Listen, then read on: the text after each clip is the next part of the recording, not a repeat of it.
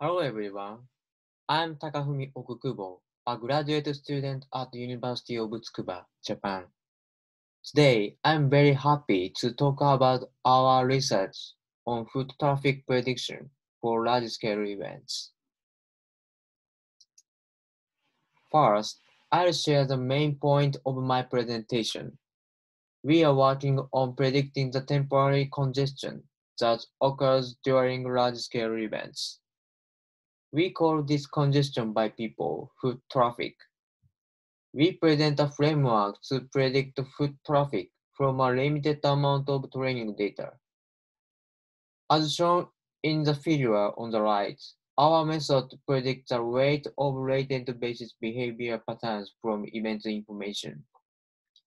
We propose a pattern-aware probabilistic model for a neural regression. The model is formulated with a probability likelihood function suitable for the data. Then we evaluated the proposed method using foot traffic data observed in a real soccer stadium. We showed that the proposed method outperformed conventional direct methods. In this study, we focused on large-scale events that attract a large number of people, such as professional sports games and singers' music concerts. Large-scale events make many people excited and happy. However, after the event is over, huge congestion occurs because spectators try to go home at the same time. The fourth shows people returning home after a game of a Japanese professional soccer league. You can see from this fourth that there is huge congestion after the events. This congestion makes the spectators less satisfied with the event. The congestion also interferes to keep a physical distance during a pandemic of a virus, such as COVID-19. In the worst-case scenario, a tragic accident such as a crowd accident may occur. In order to prevent this situation, it is necessary to know in advance when the congestion is more likely to occur. So it is important to predict a time series foot traffic after the event for pedestrian safety. Some existing studies propose traffic prediction methods for events. These prediction methods conduct time series prediction with large amount of training data, having additional information. The time series frameworks used in these studies are LSTM and ARIMA models, which are typical methods used for time series prediction. Additional data such as GPS, global positioning system, and social media posts are also used to represent the content and movement of people during the event. Because the large-scale events are not held frequently, it is difficult to prepare a large amount of traffic data, enough to train the prediction methods. For example, a soccer stadium holds yearly a few major games that a large number of spectators visit. Small amount of data degrades the prediction performance of the existing method. A promising approach to handle the limited amount of training data is to assume a small set of behavior patterns of people.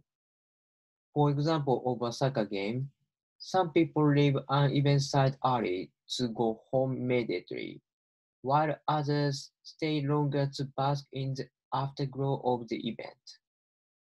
Non-negative matrix factorization, we call NMF, is the main method for decomposing into latent behavior patterns in an unsupervised manner. This method decomposes original matrix into two non-negative matrices, a basis matrix and an activation matrix. The basis matrix consists of a small number of vectors. This method allow us to represent non-negative data with small number of vectors. NMF has been utilized for audio source separation and document recognition. This figure shows the overview of our proposed method. We predict a time series of foot traffic at an exiting gate of a large-scale event from event information, such as starting time, weather, and the number of spectators.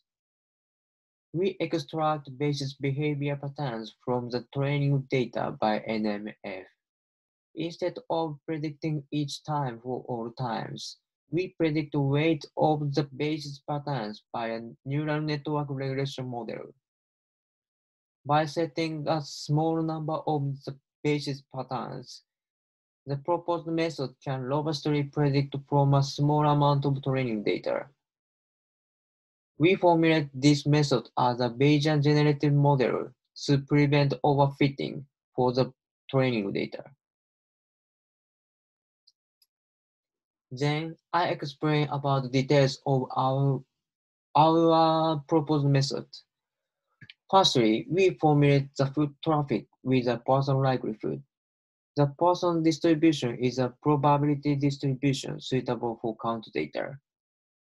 Foot traffic can never take a value other than a positive integer, so it can be represented by the Poisson distribution. Secondly, I explain W, the latent basis patterns of the training data. W is composed of the basis patterns that represent some kind of foot traffic. This keeps the number of parameters in the activation small. To prevent overfitting, we introduce a Bayesian manner for training W. We set a gamma distribution for the prior of W. The gamma distribution is a conjugate prior of the Poisson distribution. Then I explain the neural regression model used for the activation part. It predicts the weight of the latent basis patterns from the event information instead of directly predicting the raw time series. For the regression, we use a simple neural regression with 3 layers. This slide shows how to train the proposed method. The goal of this training is to find neural network effects such that Py per fx is maximized while estimating Pw per yfx. The whole training procedure is formulated as a variational expectation maximization algorithm. In the E step, we update QW, a variational posterior distribution, to maximize a lower bound over log marginal likelihood. It is difficult to estimate a true posterior distribution of W analytically, so we introduce QW. On the other hand, in the M step, we update FX, the neural network, to maximize a log likelihood of the training foot traffic data. We use the Adam optimizer for updating FX. We update alternately with E step and M step.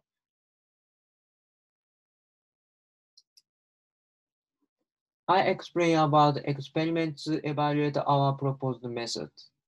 The proposed method was evaluated with real foot traffic data recorded in Kashima Saga Stadium, Japan.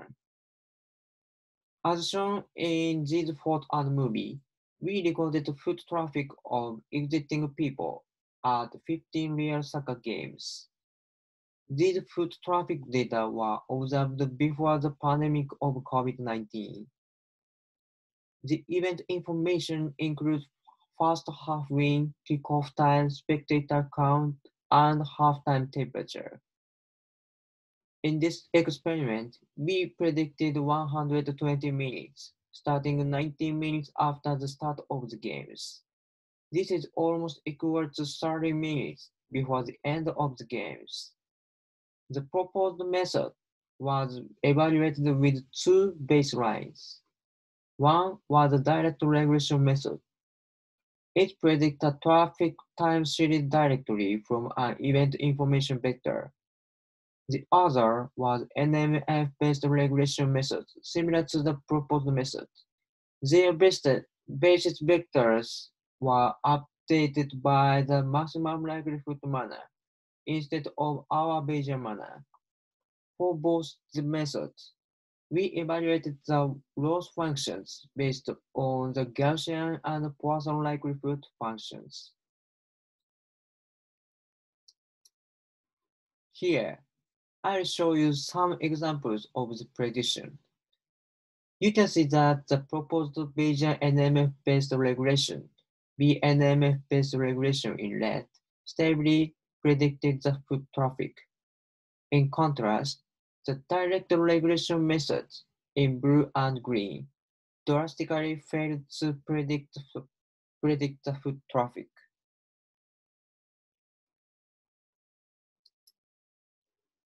This table summarizes the prediction performance of the proposed method and two baseline methods. RMSEs and MAPEs are indicators that express the error between the observed data and results of the prediction. The smaller RMSEs and MAPEs are, the better the prediction performance is. Direct regression predicts a traffic time series directly from event information vectors. NMF-based regressions are similar to our BNMF-based regression, but their basis vectors were updated by the maximum likelihood function, maximum likelihood manner. For baseline methods, we evaluated the loss function based on the Gaussian and Poisson likelihood function. The existing studies often formulate NMF with the Gaussian likelihood.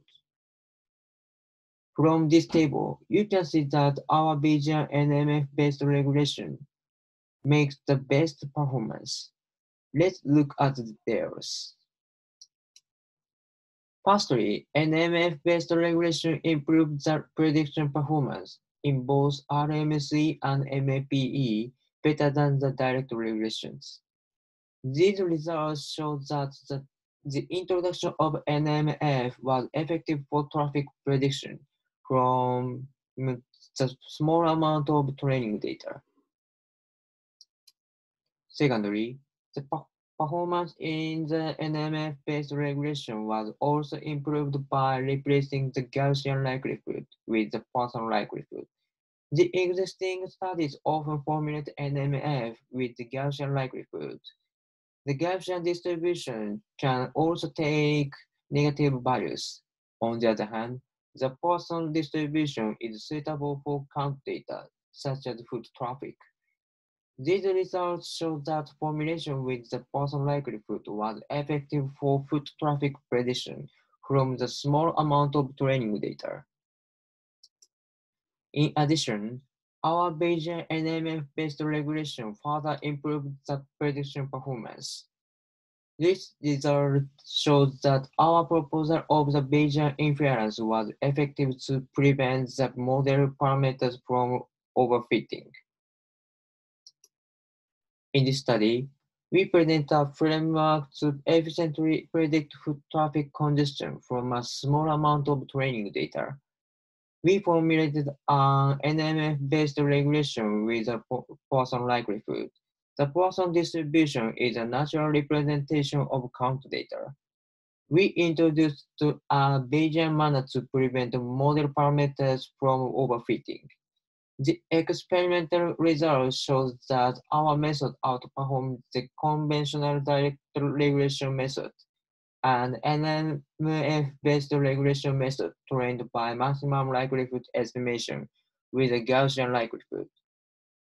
Our future work is to extend our method to an online adaptive framework to deal with unexpected situations. Thank you for your attention.